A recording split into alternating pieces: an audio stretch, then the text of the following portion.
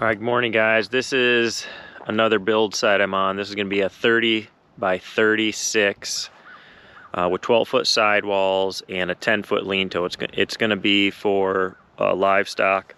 So there's gonna be 2 sliding doors, 12-foot sliding doors, 1 on each end. Then we're gonna have 3 4-foot sliding doors underneath the lean-to. So it's gonna have some unique characteristics. We're just gonna get after it this morning and see if we can't wrap this up and get all these ready for concrete and get it poured either today or tomorrow. So let's do it.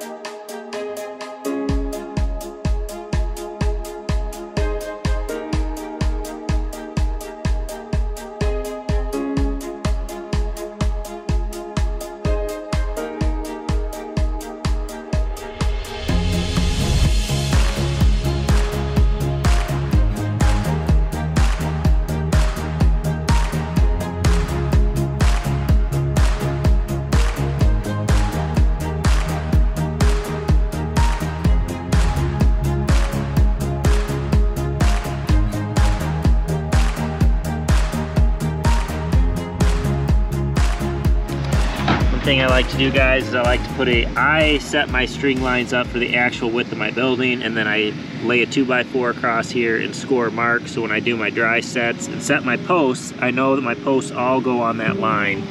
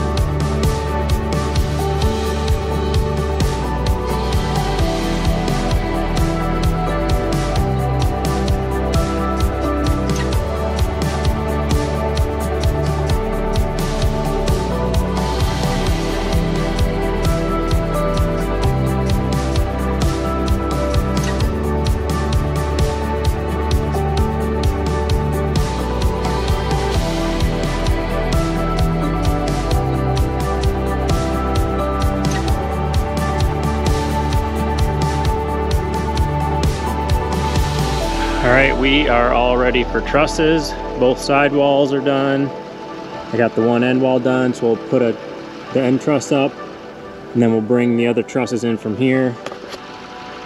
That line has to come down for me to do that. Had to put a chain on to plumb up this side a little bit. You can kind of see there'll be a door there that'll slide open, one there that'll slide open, and one there. So those will get cut out once I get the roof on and everything.